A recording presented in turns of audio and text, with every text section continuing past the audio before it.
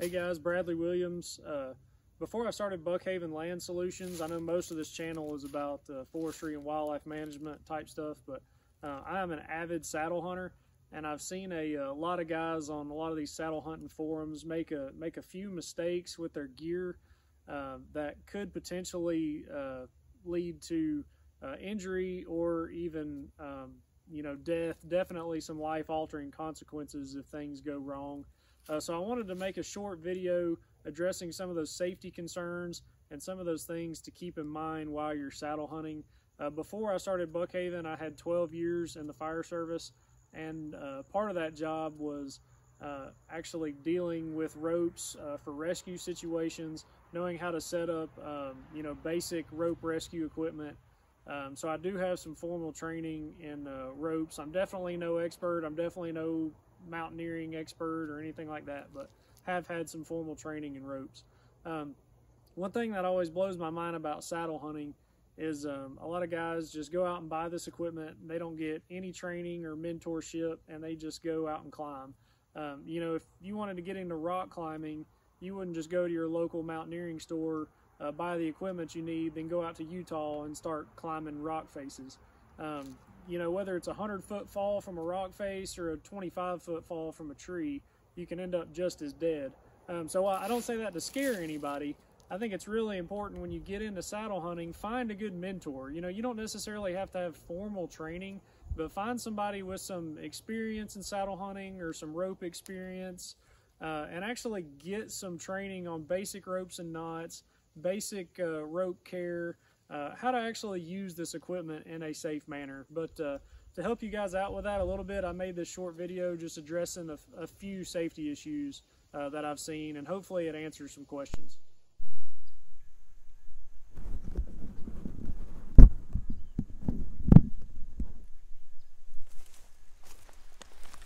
Alright, so I want to talk about how to actually tie your Prusik knot now, and a little bit about carabiners. One thing you always want to make sure that you're using on any of this stuff is that you're utilizing climbing rated equipment. Climbing rated gear, no matter what style of carabiner, whether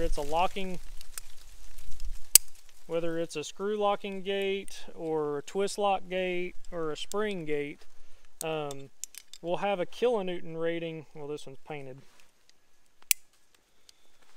Any climbing rated gear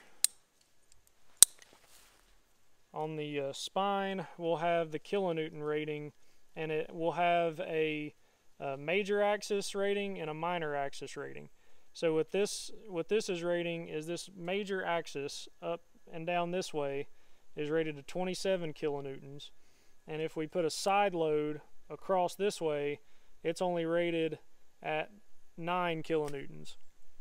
And so it's really important also when you're set up to make sure that your force is being pulled from these points along that major axis, so where, if you do have a fall, or, like we talked about before, you shouldn't shock load, but if you do have a shock load, that it's going across that major axis instead of that minor axis. But again, how to wrap your Prusik. Take the knot, the double fisherman's knot, or the sewn end in this hand, and hold this side out with the other. Come around to your climbing rope and make 3 wraps back through this loop. So 1, 2, 3. Alright, and so now what we want to do is what's called dressing the knot. So if we left this just like this, you kind of end up with just a jumbled mess here, and it will hold, but it's not going to slide up and down as effectively, and it's not going to grab as quickly and have as much friction. So what you want to do is grab this bottom part, because you actually don't want to put your carabiner around this knot. You want it to be around the rope, so we need a little bit of slack. But what we want to do is pull the part that is going to be forming this part of the loop down to the bottom, same on the top, and the part that's going to be forming where your carabiner goes, it needs to be in the middle to the inside.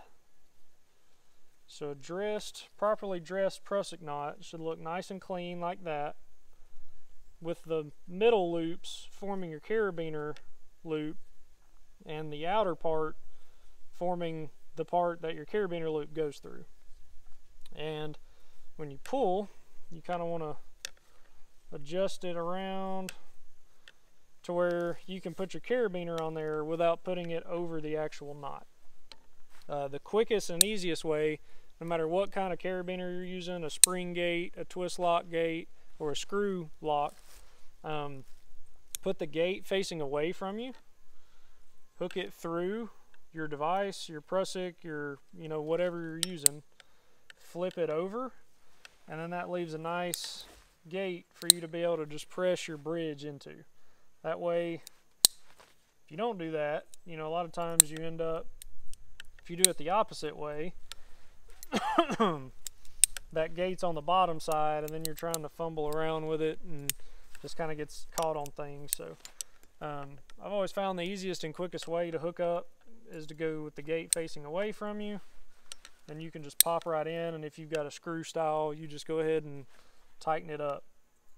That's another thing to pay attention to, is if you've got a screw style like this, always make sure that it is locked properly, because that rating we talked about in the kilonewtons is actually less when not properly locked. If that gate is open, you lose a lot of that weight rating. A typical fall in a climbing situation can produce up to 5 kilonewtons. Do your own research on this, but I believe for it to be climbing rated, it needs to be at least 20 kilonewtons along the major axis. So that's one thing you definitely need to be checking for in any of your equipment. Don't buy cheap climbing equipment. It's if you don't know if it's rated or not, just spend the money. It could save your life.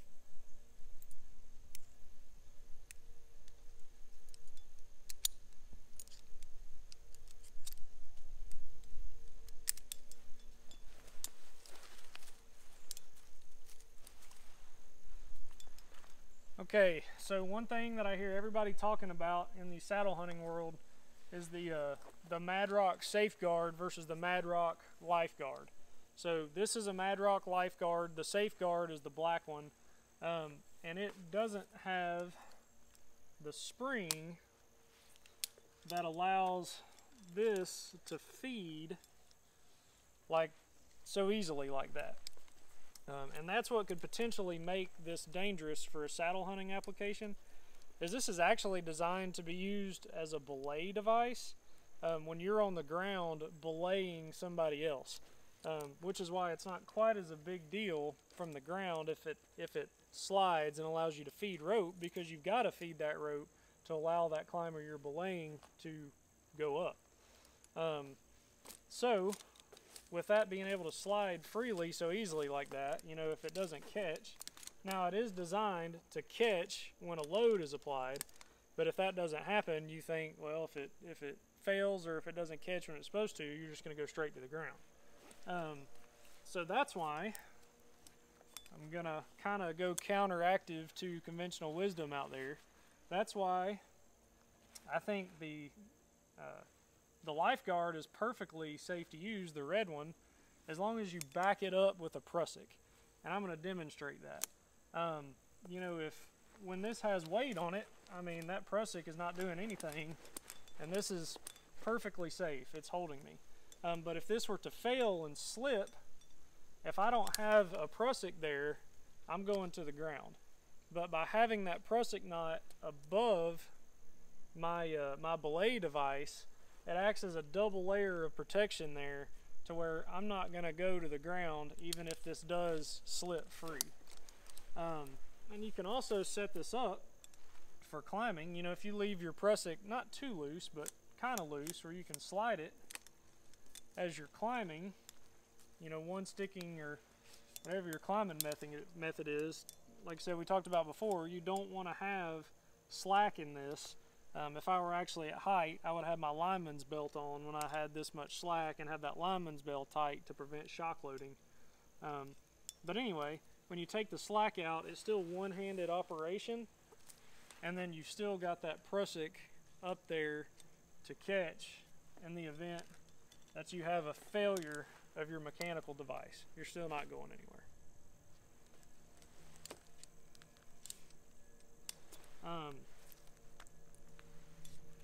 One thing I guess we should talk about is rappelling. When you've got that Prusik and you're ready to come down, all you've got to do is just make sure there's no tension on this Prusik. Unlock the Prusik from your bridge. Make sure you've got good tension on this so you're not sliding down. Just unwrap your Prusik knot. Store this wherever you like to store it. And you're ready to rappel to the ground.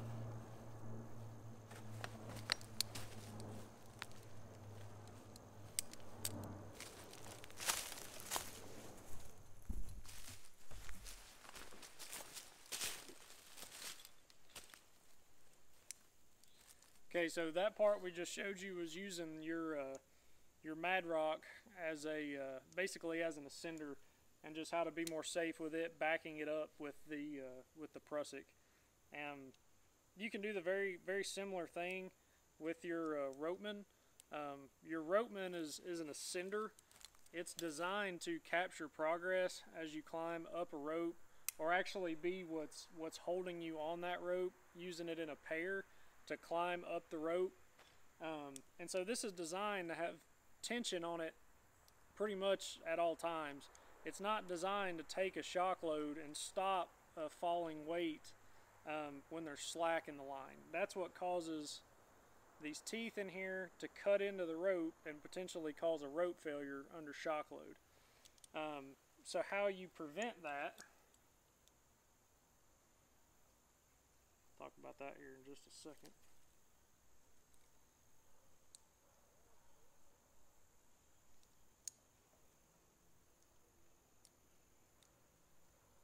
One way to make these more safe is by backing it up with a Prusik.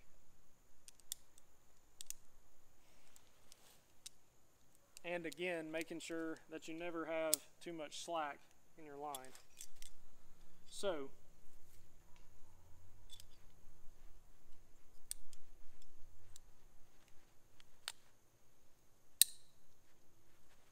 if you just have this ropeman on here by itself, you get a lot of slack in this line and you fall. Again, you're taking all of that that energy that's being built up not only by your body weight but the speed of your fall, and when it catches, you're putting all that energy into this metal and into these teeth that are biting into this rope. That's not how this device is designed to work. This device is supposed to have weight on it the entire time and not be placed under a shock load. One thing you can do, again, if you're climbing, single sticking, or even once you get up to hunting height, is back up this ropeman with a Prusik. Have a mechanical and a friction device in here to stop your fall. So as you climb, the ropeman will actually tend this Prusik and move it up the line for you so you can still have one-handed operation.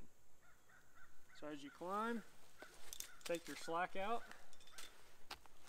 And if this fails, again, we're going to demonstrate that. I'm actually just going to pull this. Hopefully I don't know if I can get enough load off of it to make it come loose, but take a little bit off. Pull it free. That Prusik is going to capture me from falling, even if we have a complete failure from the ropeman.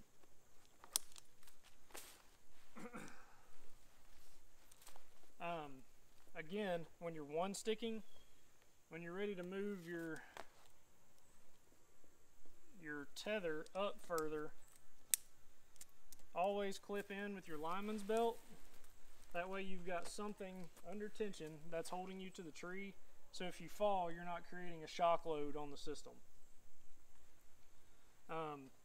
Personally, this is how I like to climb when I'm single sticking. I use the ropeman and a Prusik, and then I actually hunt from this at hunting height just because it's easier to adjust than the Madrock, and then I swap over to the Madrock just to rappel, belay myself down once the hunt is over.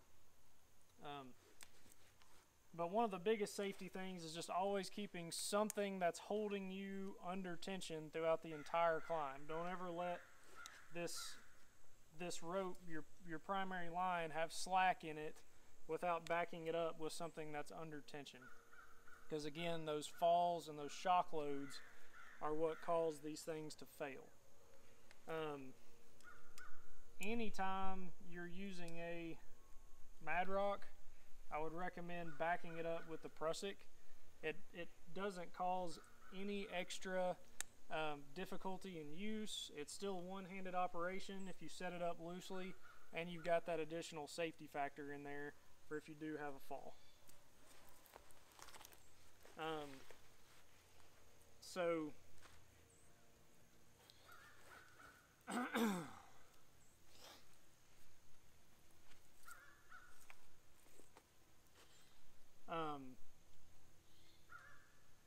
Again, we'll pretend that I'm actually at hunting height here, and really I want my tether a little bit higher, but we'll pretend that I'm on my platform right here. What I do is I keep this Prusik up above, still fairly loose, but up above the ropeman where it's still in contact with my bridge. So if this ropeman fails, that catches me pretty much immediately and I don't go anywhere. If I need to adjust my position on the tether, again, I can pull up and stand up further, or if I need to come down, all you got to do is just pinch the top of the Prusik at the same time, and you can slide down as far as you need to slide until you let go. Thing to remember with that is letting go. If you do start to fall, don't just hold on to this because you'll go to the ground. You just got to let go to stop yourself.